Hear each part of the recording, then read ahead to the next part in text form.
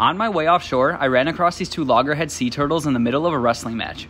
It was all fun and games until one of them started throwing punches like it was Mike Tyson. Just please take a listen to how hard his fins hit the water. Aside from the sea turtles, these were the coolest fish I caught today.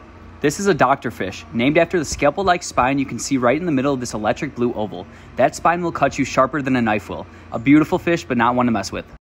This is a big eye, and you can probably guess why they got that name.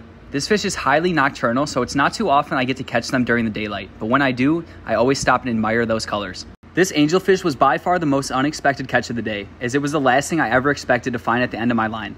Not only is the angelfish a beautiful species, but it's also the iPhone emoji, making it one of the most popular tropical fish in the world. Let's watch him swim away. Last but not least, this yellowtail snapper was well deserving of the final spot. One of the best eating fish in the ocean, but this one was going back home. A little thank you for being in my video. On my way back home, I even ran across this pod of dolphins.